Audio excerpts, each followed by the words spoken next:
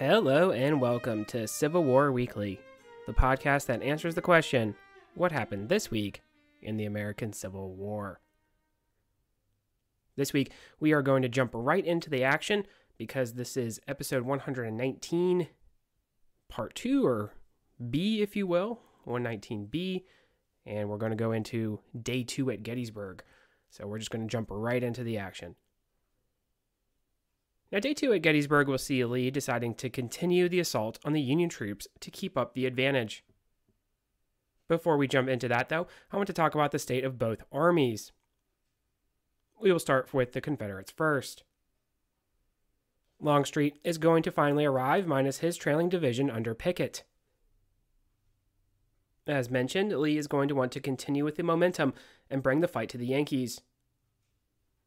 Remember, though, that Stuart and his cavalry have not yet arrived, so Lee is going to rely on intelligence gleaned from an engineer, Captain Samuel Johnston.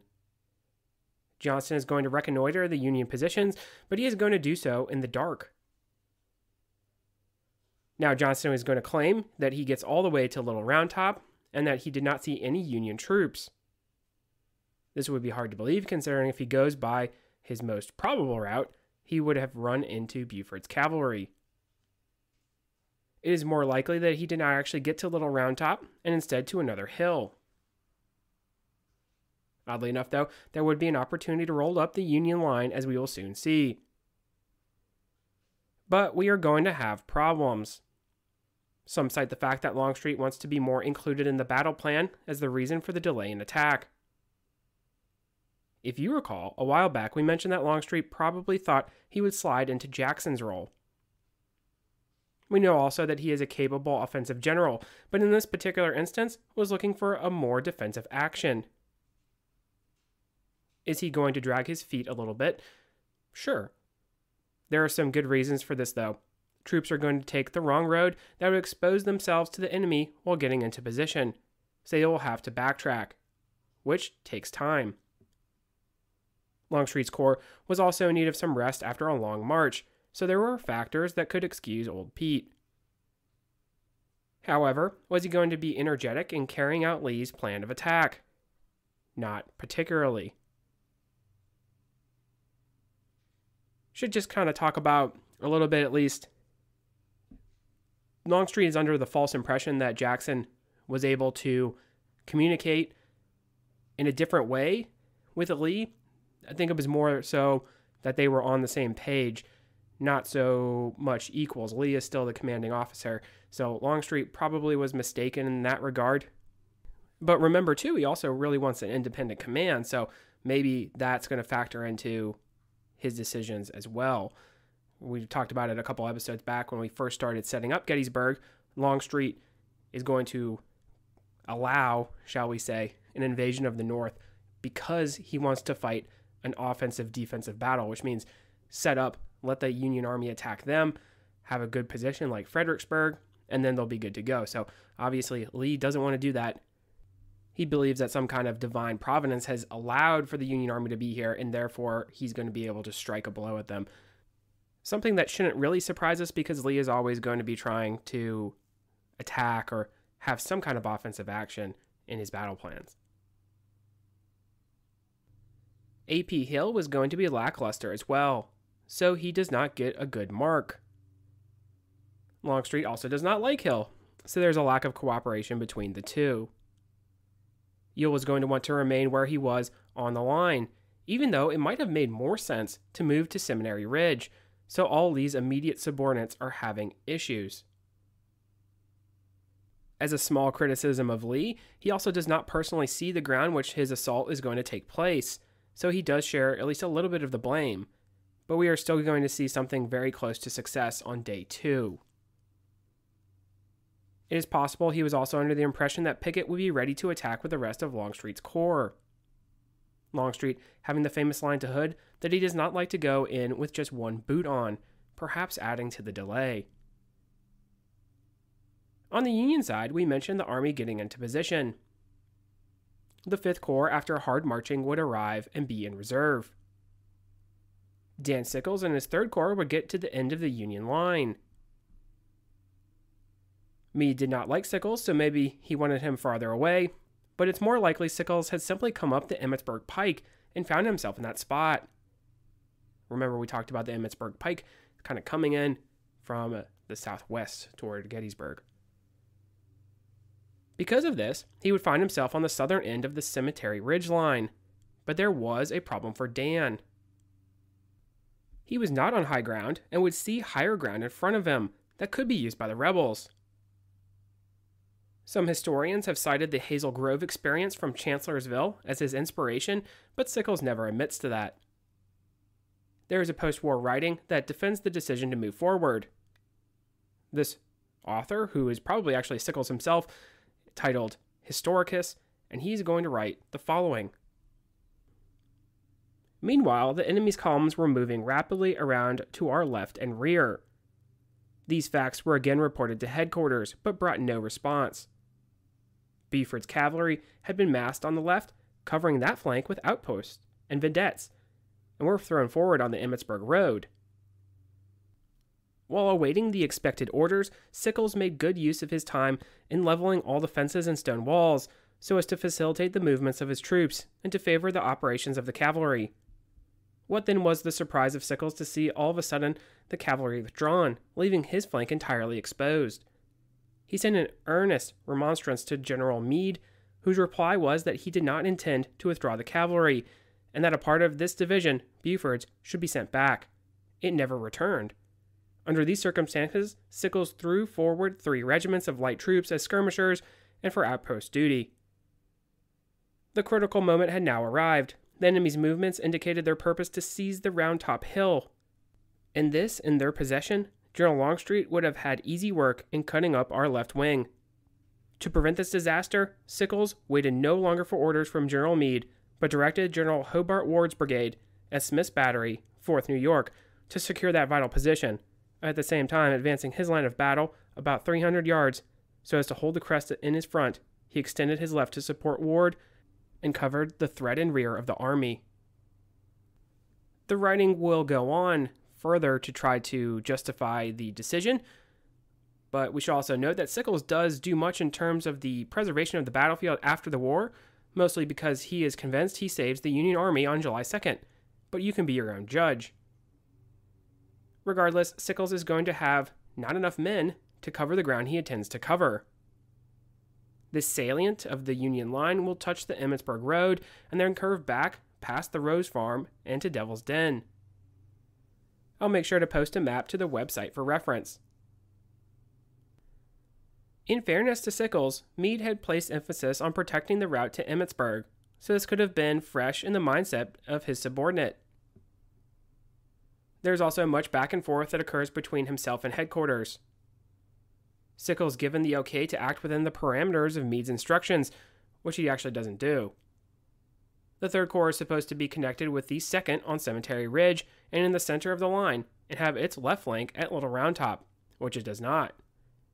After the fact, Sickles is going to say that Artillery Chief Henry Hunt gave him the okay to relocate, although Hunt's going to deny that.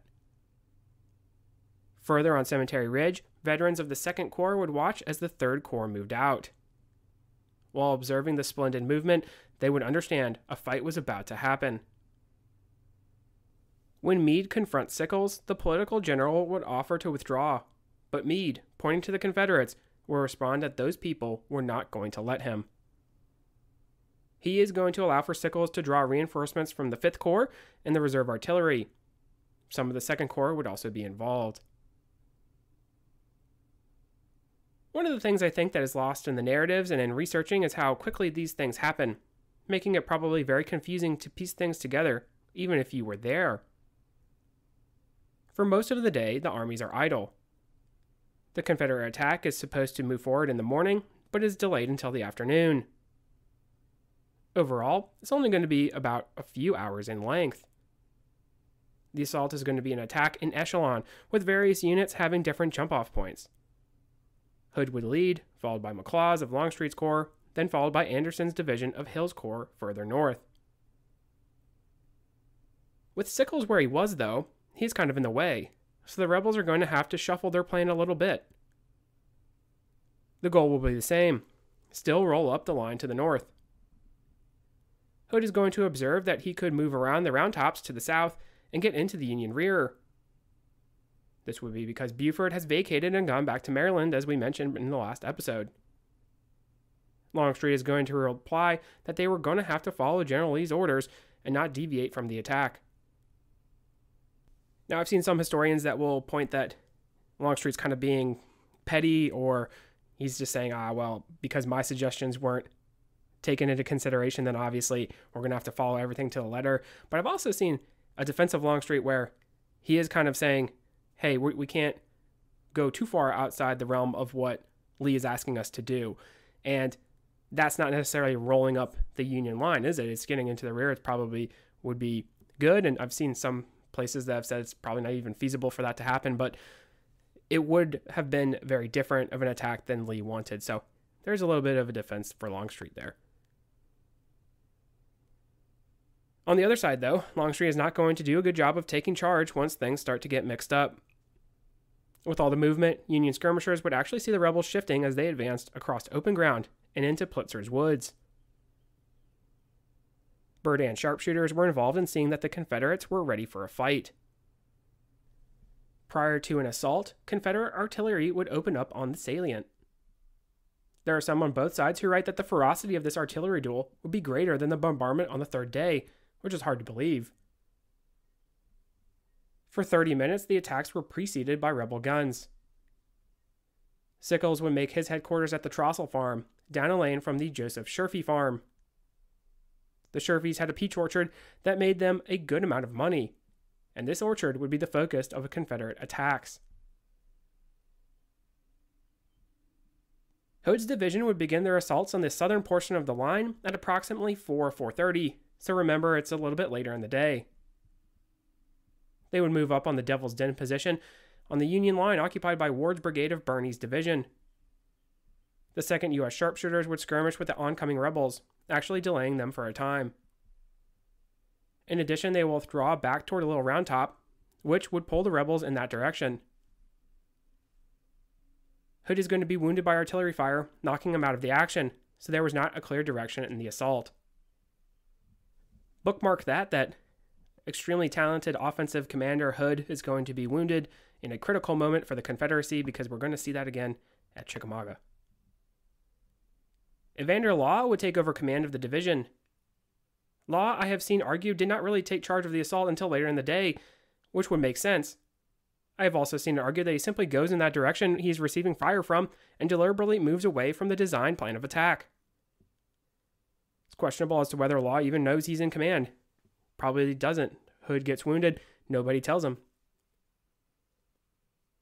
As the rebels, particularly the Texas Brigade, advanced, they would move in the direction of guns attached to Hobart Ward's brigade, the 4th New York Light, posted on a ridgeline before a cropping of rocks that will be known as Devil's Den. Now, Devil's Den was a destination before the battle because of the large rocks that sit there.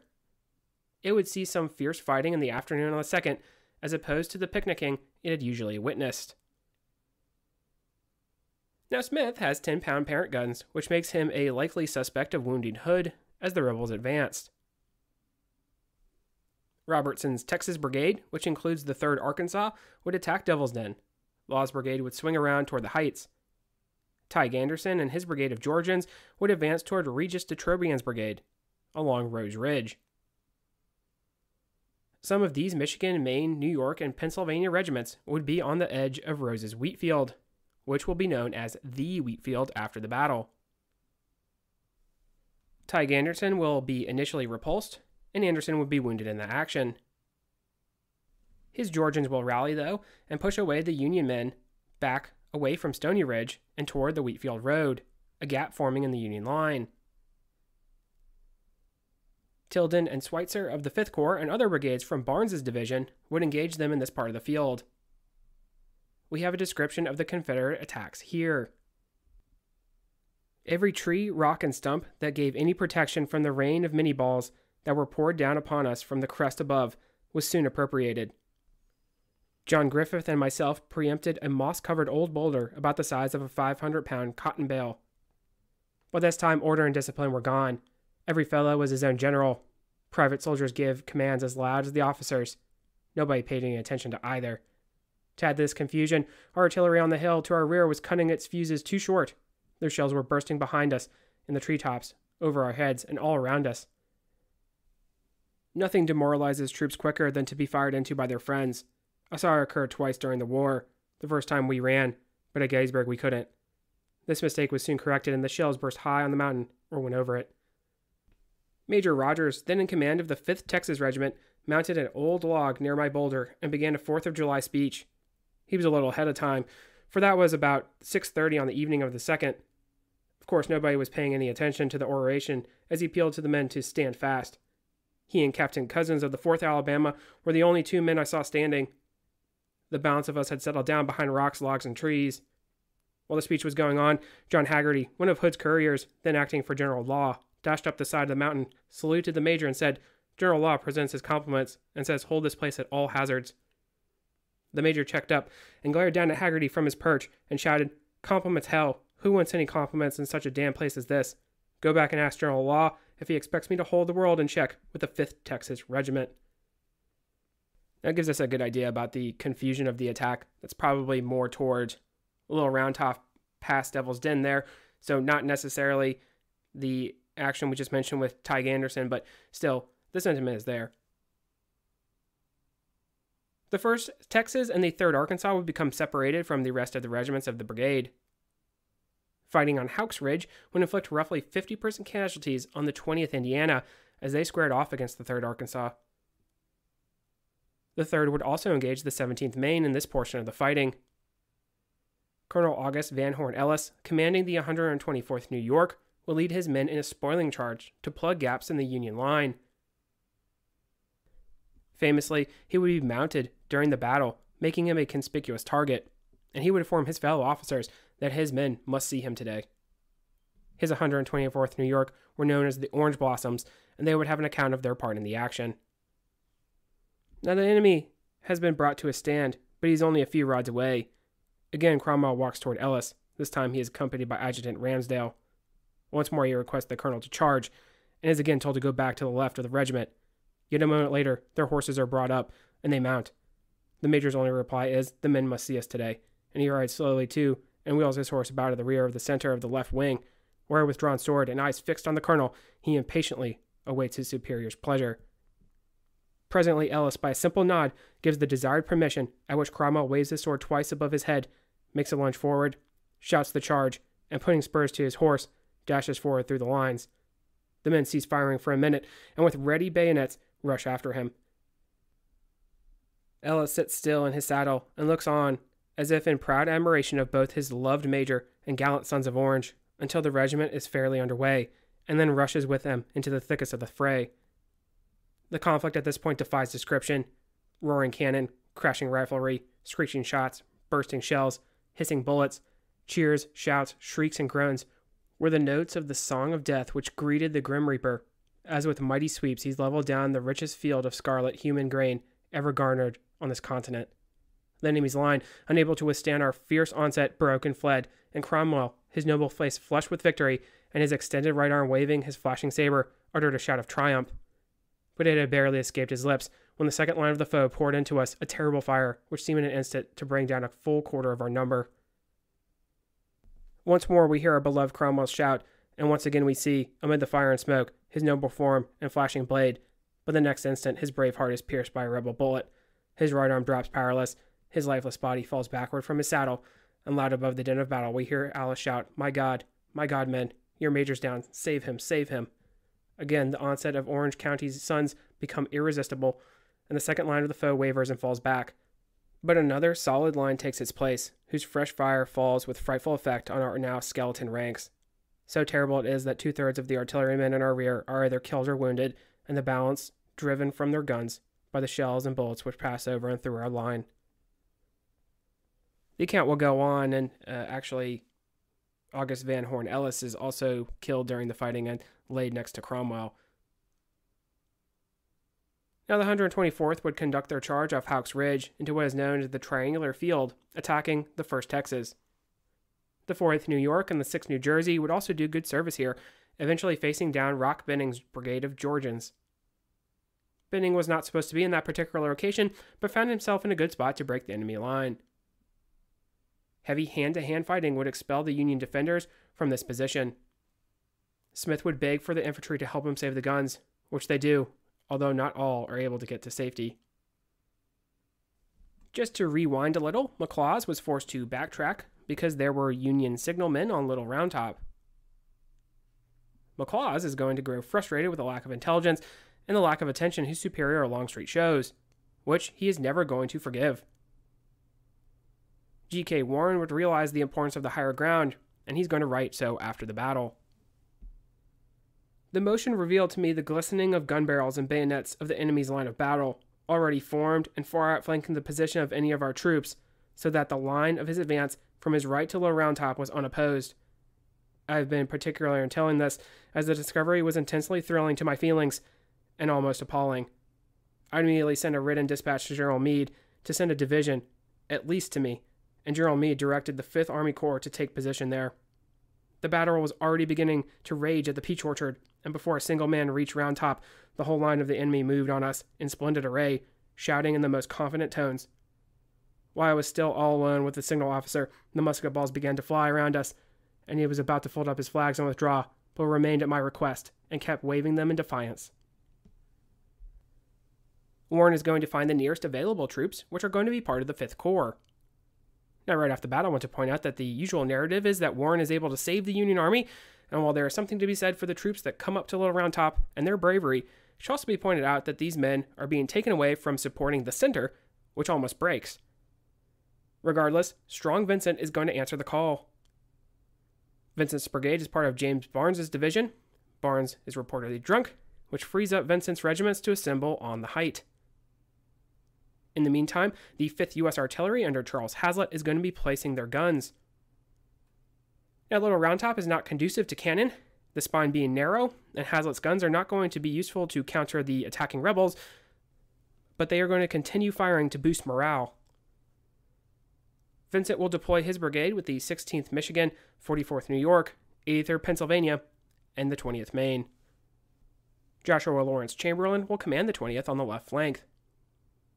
Something I think we always picture is that these guys are on the hill watching as the Confederates slowly advance, but really this is a race against time. They will begin to engage the rebels, who will use the rocky terrain and cover, as we mentioned in one of our quotes. Sharpshooters will use rocks and Devil's Den to fire on the higher ground. Now in Laws's brigade, we have the 15th Alabama commanded by William Oates. Oates and his men will actually advance first up Big Round Top, but that position is really even less strategic than Little Round Top, so they're going to be ordered off. Oates will write about the attack on the 20th Maine. We drove the Federals from their strong defensive position. 5 times they rallied and charged us, twice coming so near that some of my men had to use the bayonet, but vain was their effort. It was our time now to deal death and destruction to a gallant foe, and the account was speedily settled with a large balance in our favor. But this state of things was not long to continue. The long blue lines of Federal infantry were coming down on my right and closing in on my rear, while some dismounted cavalry were closing the only avenue escaped on my left and had driven in my skirmishers. I sent my sergeant major with a message to Colonel Bowles of the 4th Alabama to come to my relief. He returned and reported the enemy to be between us and the 4th Alabama and swarming up the mountainside. But this time the 15th Alabama had infantry to the right of them, dismounted cavalry to the left of them, infantry in front of them, and infantry in the rear. With a withering and deadly fire pouring in upon us from every direction, it seemed that the entire command was doomed to destruction. While one man was shot in the face, his right or left-hand comrade was shot in the side or back. Some were struck simultaneously with 2 or 3 balls from different directions. Captains Hill and Park suggested I should order a retreat, but this seemed impracticable. My dead and wounded were then greater in number than those still on duty. Of 644 men and 42 officers, I lost 343 men and 19 officers. The dead literally covered the ground. The blood stood in puddles on the rocks. The ground was soaked with the blood of as brave men as ever fell on the red field of battle. I still hoped for reinforcements. It seemed impossible to retreat. I therefore replied to my captains, "Return to your companies, and we will sell out as dearly as possible." Hill made no reply, but Park smiled pleasantly, gave me the military salute, and replied, "All right, sir."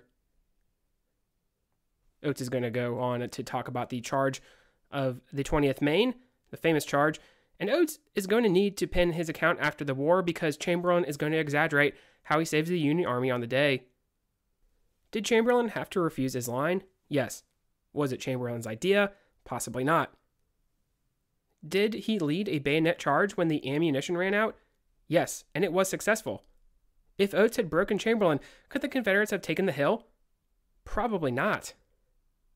I've seen it pointed out in certain sources that one regiment that, as we have seen from Oates' account, has been badly depleted and exhausted now, would not have been able to turn the tide of the battle in this sector by themselves. And as you can see, they're not getting any reinforcements. Was Little Round Top the key to the Union position? And does Chamberlain save the Federal Army? Probably not. Strong Vincent deserves a lot of praise, and unfortunately Vincent will fall mortally wounded. The 16th Michigan will begin to collapse due to pressure. Fortunately for the Yankees, Patrick O'Rourke, who graduated number 1 in the 1861 West Point class, will lead the 140th New York to Little Round Top at this exact moment. He will be hit in the neck and killed almost instantly. Stephen Weed, his brigade commander, who had recently been an artillery officer, would also fall, as would Hazlitt, who was kneeling to hear the dying words of Weed. I have seen various arguments that all of these guys deserve a little more praise than Chamberlain. Unfortunately, they will all fall, and Chamberlain will become a hero. Like most of us, he's going to relish in that role. Overall, though, as mentioned, Warren is really just taking away troops that could have been better utilized in the center. Also, the Confederates are completely uncoordinated by this point. Law and Robertson have their men mixed up, so they probably don't pack as much punch as otherwise they would. These are some thoughts we need to keep in mind. The moral of the story is that the Union line holds, and the Confederates have spent their energies attacking in a direction they really didn't want to go. So we have the first stages of the attack played out. Hood's division has gone to the south. Now we need to update what's going on with Lafayette McLaws's division as it sits on the far side of the Emmitsburg Road. Remember that the Peach Orchards is a salient in the Union line. Political General Graham has his men in the orchard, but there is going to be a little gap between him and de Trobriand, as they are on the edge of the wheat field and Stony Ridge, around the Rose Farm. Joseph Kershaw is going to attempt to exploit this gap with his South Carolina brigade. Artillery at the Peach Orchard had already been dealing death to Tige Anderson, and now it would be Kershaw's turn. We have a good account of this attack. The Yankees were ready and replied with spirit, and in less time than it takes to tell, our ears were deafened by the noise of the guns and exploding shells. A little to the right, I saw General Longstreet and staff dismounted behind the stone fence, watching the effects of our shots through their field glasses. I don't know how long this awful cannonade lasted, probably 20 minutes. But as it began to slacken, we were ordered to scale the stone fence behind which we were standing. This was quickly done, and then we were on the Emmitsburg Pike. On the other side of the pike was another stone fence to cross, and this done, there was no other important obstacle between us and the enemy. The cannonade suddenly ceased, and then we would hear Hood's small arms fire on the right in terrible crashes and roars. Our line formed in a perfect order of battle, faced a little to the left, so as to sweep the Federal batteries near the Peach Orchard. Just before the order forward march was given, I saw General Kershaw and staff immediately in our rear dismounted. About halfway from our start at the pike to the Federal batteries was a little downgrade to a small depression. We went along in perfect order, the 13th South Carolina being on our right. As yet, we could see no Federal infantry because it was covered by the wood in our rear of the batteries. We saw plainly that these artillerists were loading their guns to meet our assault, while their mounted officers were dashing wildly from gun to gun, apparently to be sure that all was ready. Just before reaching the depression already mentioned, a Confederate battery on the pike, somewhat to our left, opened fire. I heard one of our men say, "That will help us out," believing, as we did, that its fire was against the Federal guns in our front. But alas, the next moment we saw its fire was directed at a point further to the left in the Peach Orchard. Well, just as our left struck the depression in the ground, every Federal cannon let fly at us with grape. Oh, the awful, deathly, surging sounds of those little black balls as they flew by us, through us, between our legs, and over us. Many, of course, were struck down, including Captain Pulliam, who was instantly killed. Then the order was given to double quick, and we were mad, and a full determined to take and silence those batteries at once. We had gone on to the level land of the Federal guns when the next fusillade of grape met us. We were now so close to the Federal gunners that they seemed bewildered, and were apparently trying to get their guns to the rear. But just then, and to me, to think of it makes my blood curdle even now, nearly 50 years afterward, the insane order was given to right flank. Of course, no one ever knew who gave the order or any reason why it was given. General Kershaw denied being responsible for it, but somebody must have been. Why, in a few moments, the whole brigade was jumbled up in a space less than a regiment behind a rocky, heavily wooded bluff with the right flank in the air, close to that historic scarecrow, the Devil's Den, and also Little Round Top, quite near, with our left flank disconnected and wholly unsupported for a mile or more. We were truly in a box, liable to be captured or annihilated at any moment. Now, Kershaw did think that Barksdale and his Mississippi regiment were going to move with him, but Barksdale is held back. The order for the regiments to suddenly veer away from the artillery in Sherfy's Peach Orchard was blamed on the 2nd's Colonel Kennedy, but it is never confirmed. The artillery would inflict heavy casualties, the South Carolinians heading into the woods of Stony Ridge. There were remnants of Anderson and his Georgians in and around this area. In the wheat field, we will have the arrival of John Caldwell of the 2nd Corps.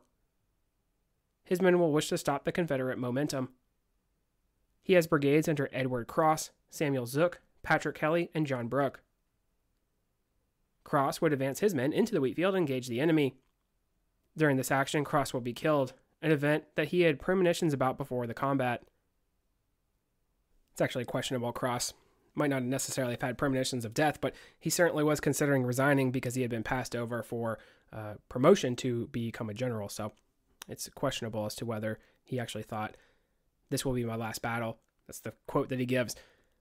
Whether that actually meant, this is my last battle because I'm going to sort of buy the farm, or this is my last battle because after it, I'm going to get out of the army. So it's questionable as to what exactly he meant. Patrick Kelly will lead the Irish Brigade into the Stony Ridge area, where they will see some hand-to-hand fighting in the rocks and trees. Zook is mortally wounded as he leads his men in support of the 2 lead brigades. Brooke likewise will be wounded in the fighting, but his men will push the rebels all the way back to the far side of the wheat field. Schweitzer will initially resist being commanded by Caldwell to enter the fight, but Barnes will get his brigade on the move, and they will also advance across the field. To Caldwell, though, it would seem that everything was going well. His men had pushed back the gray and butternut enemy out of the wheat field. He's not going to believe it when he is told his men are retreating. But why are they retreating? They are doing so because William Wofford's Georgia Brigade has jumped off and sent them reeling. Now, Wofford was not supposed to be in the wheat field, but by this time the Peach Orchard line was no longer there. So he changed his advance so that he could actually be engaged with the enemy. We're going to talk about what's happening at the Peach Orchard here shortly. We have an account of Wofford's attack. This is actually going to also be from the same account from the attack from the South Carolina Brigade. When Wofford ordered us to join the right and rush forward, a tremendous rebel yell went up from our powder-choked throats. Wofford took off his hat and, waving it at us, turned back and charged along his line to the left. And here was seen how the right sort of officer can inspire his men to accomplish next to superhuman results. Always Wofford rode right along with his men during a fight, continuously furnishing examples and cheering them with such words as, "Charge them, boys." Those who saw it said they never saw such a fine military display as Wofford's line of battle as it advanced from the pike. He went right for those Federal cannon that were firing at us. Nor did it take him long to reach those batteries and smash them even before the gunners had time to turn their guns upon him. Rushing over the artillery, he kept right and tackled the Union infantry in the woods beyond, and his assault was so sudden and quickly executed that the Federal lines of infantry were smashed and gave way at every point in Wofford's way. And as the remnant of Kershaw's brigade combined with Wofford's splendid body of men rushed along through the woods, and all the Federal supports met the same fate of their first line. It became a regular rout, and while the panic-stricken enemy fell by the scores and hundreds, Wofford lost only a few men. Sims and his brigade will also come up to stop the counterattacking Yankees. Somewhere around the Rose Farm, Sims, the brother of the successful Confederate naval officer, will be mortally wounded. Schweitzer's brigade will suffer heavy casualties as he is hit in the rear by enemy fire, briefly making a stand before collapsing. Famously, there will be a quote where, I believe it's Schweitzer is talking to one of his subordinates, and the subordinate says, "Well, I'll be damned if we're not facing the wrong direction." And that just kind of gives us an idea of just the confusing nature of this fighting. At this point, the Union Army had turned to Roman Ayres. Ayres already had his 3rd Brigade under Weed diverted. His 2 remaining under Hannibal Day and Sidney Burbank are both full of regulars. The regulars will unfortunately be hit in the flank by Wofford's Georgia regiments and will about face and march away while taking fire from the enemy. A quote will be said of these men that they taught the volunteers how to fight like soldiers, and at Gettysburg, they taught them how to die like soldiers. So the only remaining troops in this part of the field will be the Pennsylvania Reserves, commanded by Samuel Crawford. Now Crawford will lead his men into a spoiling charge, Crawford himself grabbing a stand of colors to rally his men.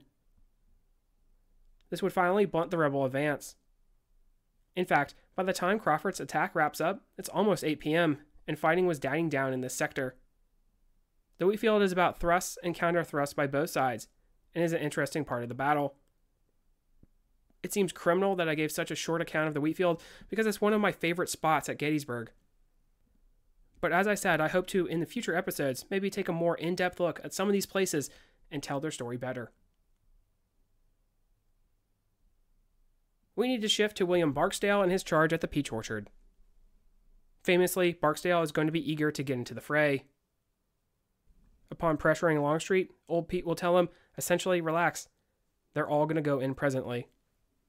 His Mississippi regiments would launch themselves at the Peach Orchard, originally ordered not to place their percussion caps on their weapons. They would meet the regiments of Graham's brigade. Now, part of the problem was that the regiments had been mixed up in the shuffling, so there was no cohesion amongst the units. Cohesion would be important on Civil War battlefields. The 68th Pennsylvania would be hit particularly hard and withdraw. The 105th Pennsylvania Wildcats would attempt to rally. The 114th Pennsylvania Collis's Zouaves would suffer heavy casualties as they attempted to make several stands against the oncoming Gray troops. Their commander, Cuban-born Federico Cavada, would be wounded and captured. The 141st Pennsylvania would be roughly handled, facing off against the 21st Mississippi. The 73rd New York of the Excelsior Brigade would also be cut up in support, this unit being known as the 2nd Fire Zouaves. Under the tremendous pressure, Graham's brigade would collapse. Next, it would be Humphrey's turn to take a stand. The Excelsior Brigade would attempt to stop the momentum, but they too will break. Crucially, though, Barksdale does not want to regroup his now disorganized forces as they advance. Now, the artillery would have to try to buy time for the Union Army, which is in real crisis. Freeman McGilvery would do great work in trying to stem the enemy advance using the reserve artillery, but the situation around the Trossel farm would prove dire. He would turn to the 9th Massachusetts Light Artillery under Captain John Bigelow. This unit will be the forlorn hope of the sector. His pieces would fire by prolong, or essentially retreat by recoil. They would stack as much canister as they could to greet the Mississippi men as they continued their attack. We have an account of Bigelow describing the actions of his bugler, Charles Reed, who will be awarded the Medal of Honor. When the angle of the stone wall at the Trossel house was reached, Colonel McGilvery ordered me to halt and hold the enemy in check, sacrificing my battery if necessary, until he could get some guns in position in my rear, as lines were opened from the foot of Little Round Top to the left of the 2nd Corps. I did so, saving 20 precious minutes for McGilvery to accomplish his purpose before my officers, men, and horses were shot down by the enemy coming in on my flanks, not one in my front. Bugler Reed sat by me on his horse, a conspicuous mark during the trying ordeal. By throwing his horse on his haunches, he saved himself from a volley fire at me by 6 of Kershaw's skirmishers, 2 of whose bullets struck me, 2 my horse, and 2 flew wild. He followed me, as my horse turned, and when, after going 100 feet, I fell to the ground, he remained with me. Heard the officers of the 21st Mississippi order their men not to fire at me, call my orderly, and had him lift me on his horse. Then, taking the reins of both horses in his left hand, with his right hand supporting me in the saddle, took me at a walk into the front of the 6th Maine Battery, which Colonel McGilvery had placed in position from 300 to 500 yards in my rear, while it was firing heavily and the shells of the enemy were breaking all around us. Before I was halfway back to the 6th Maine Battery, Lieutenant Dow, commanding, sent an officer to me, urging me to hurry, as he must commence firing on the men, 21st Mississippi, who had my battery. I told him to fire away. I could not hurry, so Dow opened with shell while we were in his front and with canister after we had entered. Bugler Reed did not flinch, but steadily supported me, kept the horses at a walk, although between the 2 fires, and guided them, so that we entered the battery between 2 of the guns that were firing, heavily, took me to the hospital afterwards to my own camp. While I had many officers and men worthy of any honor which the government can bestow upon them for their gallantry on that other battlefields, I present the name of Charles W. Reed. During the collapse of this line, Dan Sickles is going to be wounded by an artillery round. His leg is going to be hanging off and require amputation. Reportedly, Sickles will be puffing a cigar as he is stretchered from the field. Hancock is going to employ George Willard's brigade of Hayes' division of his own 2nd Corps to pause the enemy. Willard and his New Yorkers had their record stained by their surrender at Harper's Ferry. They would zealously attempt to wipe the name Harper's Ferry cowards from that record. They would stop Barksdale along with the support from Thomas Ruger's brigade of the 12th Corps arriving from their position around Culp's Hill. Pushing the enemy back, they would be dissuaded from continuing due to artillery that the Confederates had moved up to the Peach Orchard. Willard will have his shoulder and part of his jaw taken away by one of those shots as he about-faced his regiments. In total, Willard's New Yorkers, which included the 39th New York, also known as the Garibaldi Guard, would suffer 47% casualties. Barksdale would be mortally wounded and left on the field to be captured by Union troops, where he would die at a nearby field hospital. His Mississippi Brigade had suffered 884 casualties out of their total of 1,600. Supporting Barksdale would be Dick Anderson's division of Hill's Corps. Cadamus Wilcox, along with Perry's small brigade of Floridians, would move across from their positions on Seminary Ridge and hit the Union line in the flank. Barksdale was achieving what Lee had originally designed. He was rolling up the Federal line up towards Cemetery Hill. This added to the lack of a stand by some of the Yankees in this sector. Hancock needed to buy time to cobble together more of a defense. He would turn to the 1st Minnesota, who had only 230 men. Barking to their commander, he would order the small unit to seize the enemy colors. Bravely, the 1st would charge Wilcox, probably the most famous of the many spoiling charges of the day. They would suffer 35 killed and 180 wounded as a result. We do have an account of their charge. Hancock spurred to where we stood, calling out as he reached us, "What regiment is this?" "1st Minnesota," replied Colville. "Charge those lines," commanded Hancock. Every man realized in an instant what that order meant. Death or wounds to all of us. The sacrifice of the regiment to gain a few minutes' time and save the position and probably the battlefield. And every man saw and accepted the necessity for the sacrifice. And responding to Colville's rapid orders, the regiment in perfect line, with arms at right shoulder shift, was in a moment sweeping down the slope directly upon the enemy's center. No hesitation, no stopping to fire, though the men fell fast at every stride before the concentrated fire of the whole Confederate force directed upon us, as soon as the movement was observed. Silently, without orders, and almost from the start, Double Quick had changed to utmost speed, and for in utmost speed lay the only hope that any of us would pass through the storm of lead and strike the enemy. "Charge!" shouted Colville, as we neared their first line, and with leveled bayonets at full speed we rushed upon it. Fortunately, it was slightly disordered and crossing a dry brook at the foot of a slope. The men were never made who will stand against leveled bayonets coming with such momentum and evident desperation. The first line broke in our front as we reached it and rushed back through the second line, stopping the whole advance.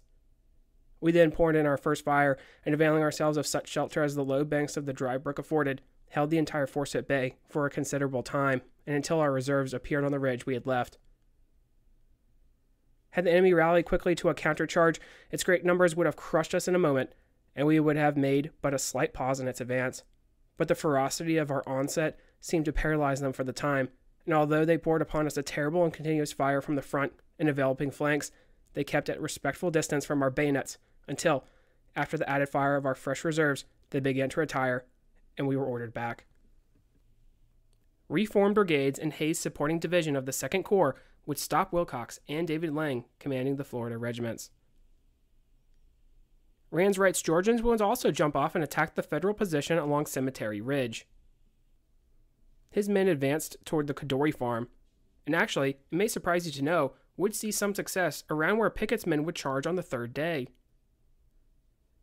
Wright's men would meet part of Gibbon's 2nd Corps, brushing past skirmishers from the 82nd New York and 15 Massachusetts. This brigade may have achieved a breakthrough if they had been properly supported. All this time, Richard Anderson had not moved to the front, amazingly. Billy Mahone and his brigade do not advance for inexplicable reasons.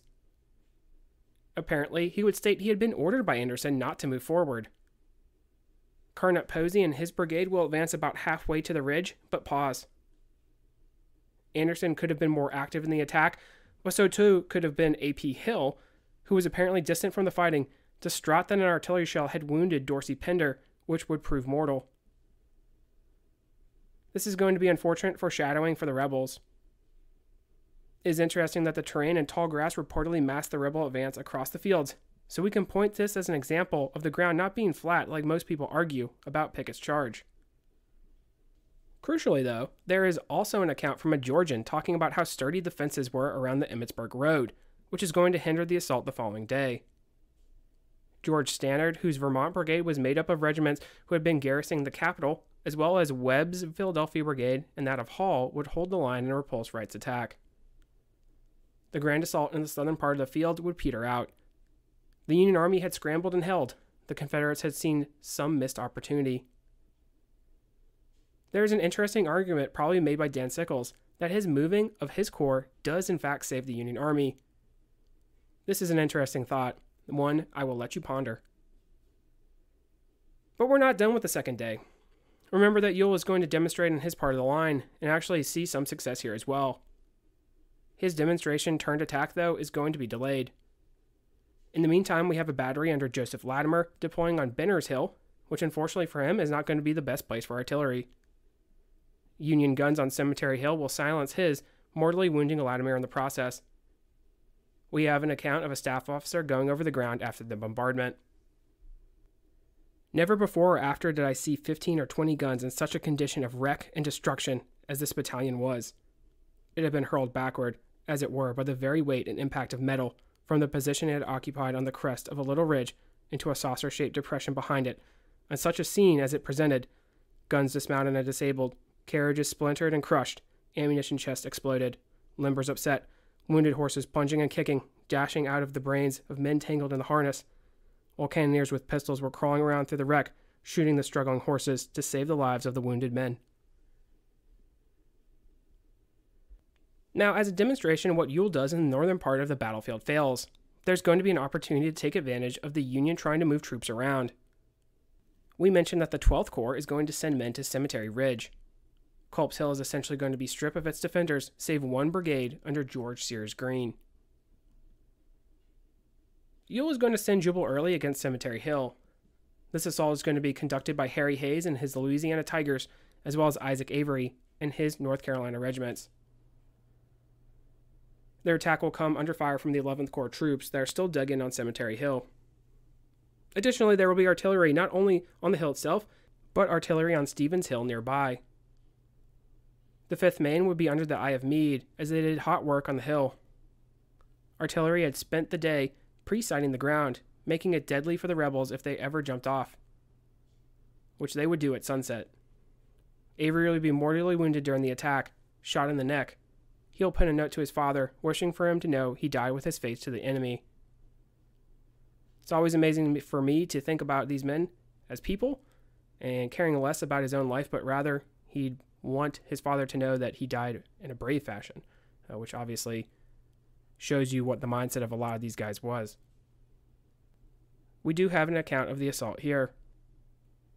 After lying all day under a July sun, suffering with intense heat, and continually annoyed by the enemy sharpshooters from the heights, from sheer desperation, we hailed with delight the order again to meet the veteran foe, regardless of his advantage in numbers and position. Really, the enemy's artillery opening at the going down of the sun felt like music upon our ears. At the time of the assault was made, the enemy had massed heavily in our front and placed batteries in the rear of his own lines, which were used with fearful effect against us, firing over the heads of his own men. The ground we had to pass over was ascending, but the troops advanced in double quick time, and with a cheer went over the rifle pits in advance of the enemy's main line of works, killing and capturing a few of them, the greater part taking refuge behind the main line of breastworks. Here the fighting was desperate, but like an unbroken wave, our maddened column rushed on, facing a continual stream of fire. After charging almost to the enemy's line, we were compelled to fall back, but only a short distance. The column reformed and charged again, but failed to dislodge the enemy. The brigade held its ground with unyielding determination, ever keeping afloat our flag to battle and breeze. 4 out of 5 of the color bearers who dared hold up that flag went down to a heroic death. As often as the flag went down, it was taken up and flaunted in the face of the enemy, holding an impregnable position. The hour was one of horror, amid the incessant roar of cannon, the din of musketry, and the glare of bursting shells making the darkness intermittent, adding awfulness to the scene, the hoarse shouts of friend and foe, the piteous cries of wounded and dying. One could well imagine, if it were proper to say it, that war is hell. Further effort being useless, we were ordered to fall back a short distance under cover. To remain was certain capture, to retreat was almost certain death. Few except the wounded and dead were left behind. Here these brave North Carolinians stood few and faint but fearless still. The enemy did not follow or show any disposition to leave their defenses.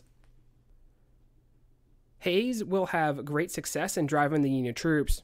In fact, he will drive not only one Union line but two. We have a description of this attack in Hayes's report. A little before 8 p.m., I was ordered to advance with my own and Hoke's brigade on my left, which had been placed for a time under my command. I immediately moved forward and had gone but a short distance when the whole of my line became exposed to a most terrific fire from the enemy's batteries, from the entire range of hills in front and to the right and left. Still, both brigades advanced steadily and over the first hill and into the bottom at the foot of Cemetery Hill. Here we came upon a considerable body of the enemy, and a brisk musketry fire ensued.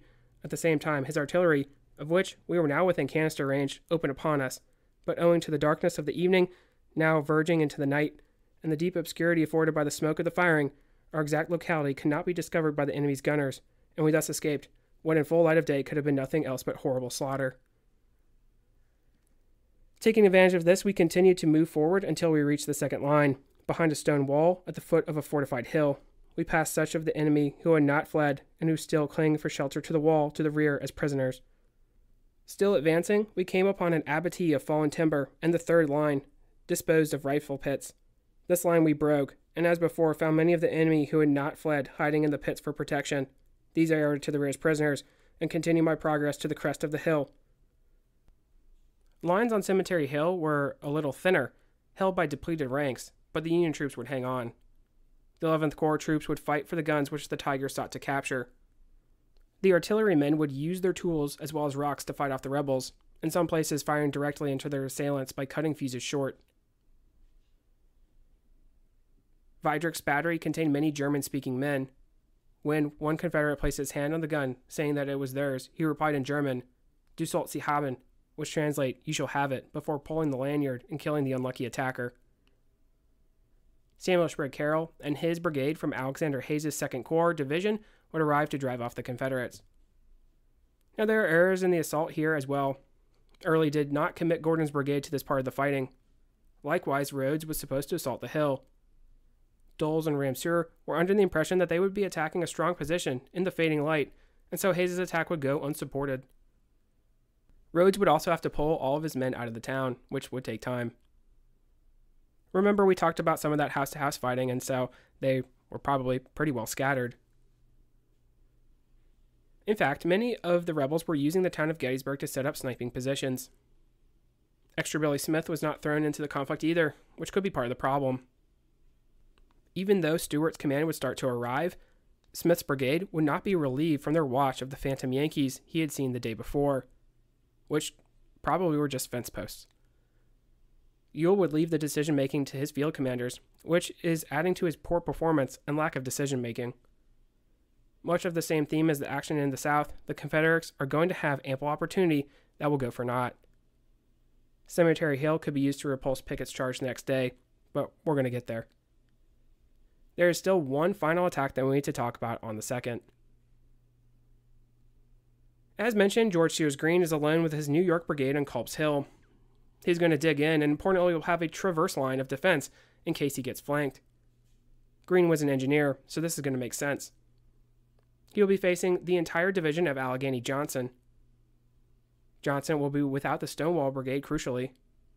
This unit will be skirmishing with the Union cavalry on Brinkerhoff's Ridge, a little to the east, which is important to the action on the night of the 2nd, because if there had been one more brigade to throw in, he might have been able to take the hill. It would be a difficult task for Maryland Stewart's brigade of Maryland, Virginia, and North Carolina troops, as well as Jesse Williams and his Louisiana men, as well as Rum Jones with his several Virginia regiments. The men of Williams's command would be fairly diverse, as would other Louisiana regiments at Gettysburg, containing some Hispanic troops amongst other ethnicities. But they would have to go through open ground, cross Rock Creek, which is actually fairly deep at the time of the battle, and then up a hill. It's a pretty tough task. Some of the Confederates were right that they needed scaling ladders just to get up. Not only were the New Yorkers well placed, but they were also concealed from the attackers. They would hold their fire until the enemy drew fairly close. We actually have a description of the action. Our regiment and the 149th were posted to guard the line of entrenchments thrown up by Kane's brigade, thus scattering our small force over a distance 4 times greater than that originally occupied by us. Just as this disposition of our troops was made, firing on our front announced the advance of the rebels. The pickets made a gallant stand and then fell back to the trenches.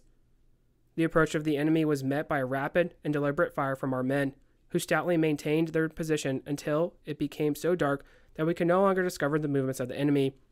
Then, taking advantage of our want of support on the right, a body of rebels succeeded in turning our right flank and gained a position behind a stone wall directly in our rear, not more than 100 yards distant.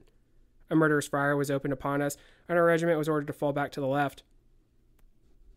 Owing to the darkness and the nature of the ground, considerable confusion ensued in executing this movement, but as soon as beyond the reach of the fire in their rear, the men rallied, charged back with a cheer, drove out the rebels, and resumed their position in the trenches, which they held until relieved by General Kane's brigade. Now, specifically, this is actually an account of the 137th New York, who's going to charge the enemy, a la Joshua Lawrence Chamberlain and the 20th Maine, and this unit's commanded by David Ireland. So even on this part of the field, there's a Chamberlain-like bayonet charge in a desperate situation that gets the Union Army out of a jam. And you can kind of compare the two, because is Culp's Hill really, is it even as tactically great a position as Little Round Top? Well, that's debatable as well, as it's not like you can use artillery on that platform because it's heavily wooded, but certainly it would have threatened the Union supply lines, and that could have been a major problem for Meade. The 14th Brooklyn and the 6th Wisconsin will show up in support, as well as a regiment from Schimmelfennen's brigade. The 71st Pennsylvania from Webb's Philadelphia brigade would show up too, but in the confusion they would turn around. The rebels would see some success and push the enemy back in several places, but they would not be able to capitalize. The Stonewall Brigade maybe could have been more weight to the assault, or they could have also flanked the position. As it was, the lower portion of Culp's Hill would be in rebel hands as the second day wound down. And speaking of winding down, there we go. We have finally reached the end here of the second day. So part 2 of this week's episodes about Gettysburg. And this was quite a monster of an episode.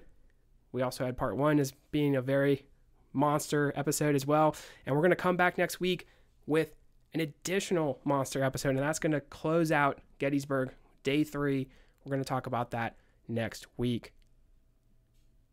If you like what you hear, please make sure to leave a review.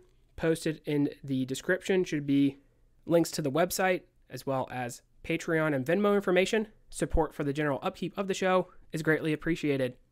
Feedback is always welcome. Questions, comments, concerns. The email is cwweeklypod@gmail.com. Thank you all so much for listening, and have a great week.